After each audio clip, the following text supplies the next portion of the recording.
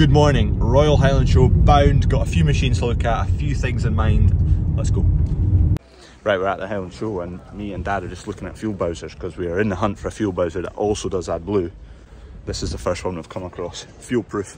I've not looked into it too much, but we looked at this one. It's a split tank, AdBlue diesel, 1000 litre diesel, 200 litre AdBlue on a twin axle trailer, 8.5 grand.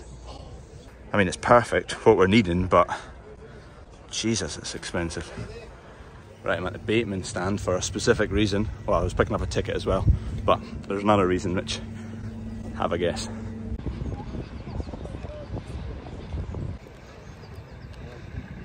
This is the spreader bales.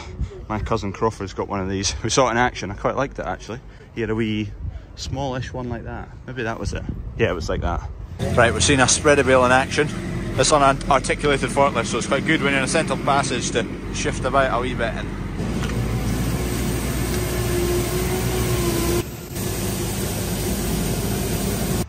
good piece of kit actually. Might need to have a look into that once the shed's up. This is a big slurry tanker and that's only half of it. What a belter of a thing that is. That is outrageous.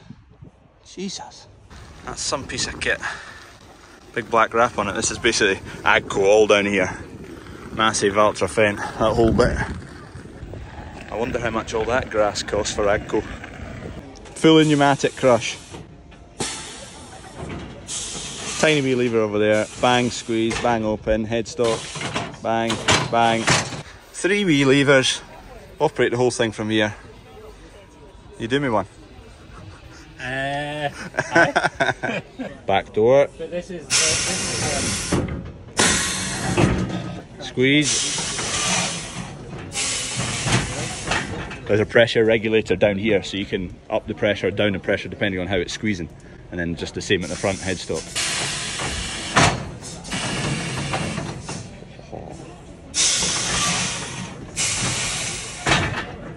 I don't want to know the damage of one of these, how much it costs, but lovely, lovely. Overkill for the numbers we're at, but still lovely. Don't even need a massive compressor. Tiny wee compressor. What's that? Is that running your sheep one as well? Yeah, it's running 2 of the sheep ones. 2 sheep ones and 1 cattle. Oh, it's actually 3. The benefit of that air one versus hydraulics, no electrics, none. Just need air line and that's it, done. Right, we're back in at the Teagle stand. You'll remember we got a Telehawk there on demo, which was good, quite liked it, but I think we're more suited to a trailed machine like one of these. But once we get the shed up and we get into action and we've got the cows through it and we know numbers and how it's working, we'll then have a look at one of these, or quite interested. Just depends how much time it takes to do it all, and how much time it takes rolling out bales. I don't mind rolling out bales, but if it takes up half the morning, it's a time thing rather than a anything else thing. Interested in me. Right, this big shiny red machine, we've just been talking around it with a salesman. Oh, I'm going to have dreams about this machine, to be honest. This is a 32 metre, I think, 5,000 litre tank on it. Did look at this machine last year at the show, a horse anyway, and we never got around to doing anything about a sprayer, which we regret. It is fully kitted out, it is a lovely machine, there's loads of gizmos and good points on it. We wouldn't need to spec all the good gizmos, but some of them we would. Fully pneumatic, all air, and it's hydraulically driven. You can get PTO, but not many people do nowadays anyway. That's a nice machine. Just been looking here at a Lemkin stand. 3 metre drill here. We're on a 3 metre drill, but I don't know. Maybe eventually we'll end up at 4. We've not got immediate plans anyway. We're just asking a few questions about it all. Here's another brand of sprayer. We've just been chatting to them. Knight. Won't be getting a self-propelled one, but chatting to them about trailed. There's Cammy's quad bike. It's up for raffle. Anyone wants it? That's an interesting office. They obviously do bowsers here. We're just asking about fuel bowsers. There's 2 things we need, is a sprayer and a fuel bowser. All the rest is just looking at shiny toys, but fuel bowser. Trying these guys. All these combines are a wee bit dirty. My sticker's still there though. I can show you never-ending stands around here. The machinery is never-ending. Right, our Cavan cameras, Farm Stream. This is my pal Eddie. He set up the business a couple of years ago. You and Callum. Hi there, guys. How's the sales going? Loads of money coming in. Yeah, sales are going well, thanks, yeah. Pleasure to be featured on Crawford's videos here. What a lucky man. Farm Stream, get your cameras there. What do you do? Sheep, cattle, anything? Yeah, livestock monitoring, security, all sorts of different applications. And you get... Right boys, you're back. These guys have been on. You're famous now. How are you getting on with the stye you bought for the sheep? Yeah, it was really good. Good lads. You're going to go and see sheep game later as well, aren't you? Yeah. I'm the favourite though. Good lads. I'm needing that for my grass. We've just been in the rivals to the ones we like. Right, I've just had my tea next to a big shiny red combine.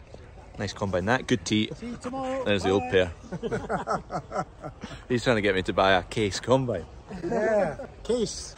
Nah, no chance. This is another fuel bowser we looked at. Another £2,000, 10,500 quid for that. Does the exact same job. I think I preferred the other one, to be honest. Same idea though, 1,000 litres, got an AdBlue tank on the back, runs off a 12-volt battery. They don't do a solar kit for it, the other tanks do. Chassis for it, which is not as easy to take off. The other one you can put a kind of 3-point linkage on it and put it on the front of your tractor maybe. Stewart trailers are fairly packed in their stand. They've literally got the trailer we're after there just about.